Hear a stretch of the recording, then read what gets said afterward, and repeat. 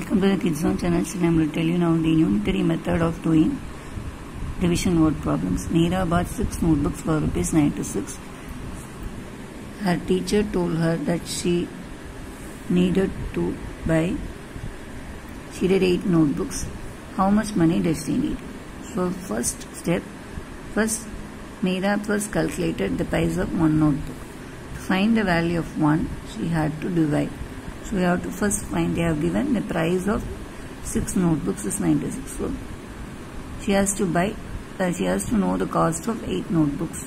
Then, so first she has find the value of one notebook. So she has to divide 96 divided by 6, that is 16. Cost of one notebook will cost ₹16, that is 96 divided by 6. 6 ones are 6. So 9 minus 6, 3. So I have to write it down 6, 36, 9, 6, 6 are 36. 36 minus 36 is 0. So 16 is the answer. So here the cost of one notebook is 16, we have to find out. Then step 2, Meera wants to find out the price of 8 notebooks. So to find the value of many, she has to multiply. So one notebook is 16. So 8 notebooks means 16 into 8. So one notebook costs 16. 8 notebooks will cost 16 into 8 is 128. If we multiply this, get 128. 8 6 are 48. 4 will come. 8 1s are 8. 8 plus 4 is 12. 128 will come. So 128 is the answer. So first she has to find the cost of one notebook and she has to find the cost of 8 notebooks. Okay. This method of finding the value is called the unitary method. This is known as the unitary method. Let us go to the another example. 5 mathematics books cost 1,250. What will be the cost of 12 mathematics books?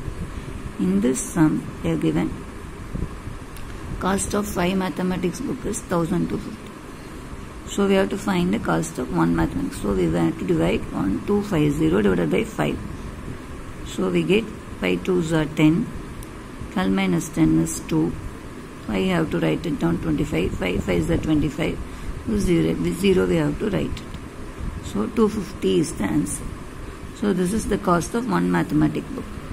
Cost of one mathematic book is 250. Then we have to find the cost of 12 mathematics books. So we have to multiply 250 into 12. Multiply to find the cost of 12 mathematics books. Cost of one mathematic book is 250 and cost of 12 mathematic book is 250 into 12. It is 3000. So we have to multiply like this, 250 into 12. Okay, first we have to multiply by 2. This 250 will get the answer, this one. Then 1 we have to do it. Then we have to write it in the next column. If we add both this, we get 3000. So 3000 is the cost of 12 mathematics books. You have to find like this. This is the unitary method. Okay children, if you like this channel, press the like button, subscribe to this channel children. Thank you children.